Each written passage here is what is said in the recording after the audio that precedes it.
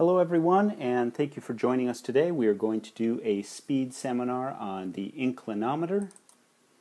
For those of you who are unfamiliar with an inclinometer, it is a device used for measuring spinal motion. The inclinometer is a device that basically functions like a level.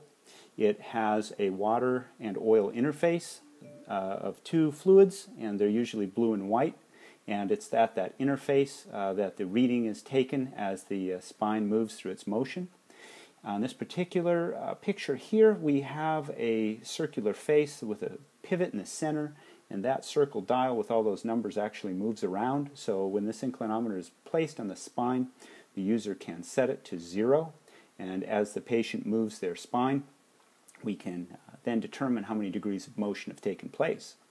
One thing to remember about the inclinometer is that when you're measuring spinal motion, there are two inclinometers, one at the top of the spine segment being measured, one at the bottom, and the numbers are simply subtracted. The top number has the lower number subtracted, and the result is referred to as something called the true angle of spine motion.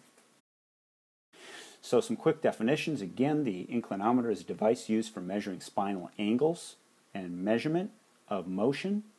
The inclinometer is used to measure again both at the top and the lower part of the spine. And the measurements of the spine do require the use of two inclinometers because as the spine moves, there's actually motion at both the top and the bottom portions. Next, we have a little problem solving here for you. This is a doctor who's doing a spinal motion on a patient, and we're going to say that this patient is having her cervical spine motion measured. And she's going to be flexing her head forward, meaning her chin trying to touch down to her chest. And the doctor has two devices on this individual. The first device, inclinometer number 1, is placed on the top of the head. And the second inclinometer device, number 2, is placed at the T1 landmark, the bottom of the neck. And as the individual bends forward, the farthest she can go, we get a 30 degrees on the top, device number 1, and a 10 degree on the bottom. So the question is, what is the true flexion angle? And the answer is 30 degrees minus 10 degrees equals 20 degrees. And that is the true flexion angle for this individual.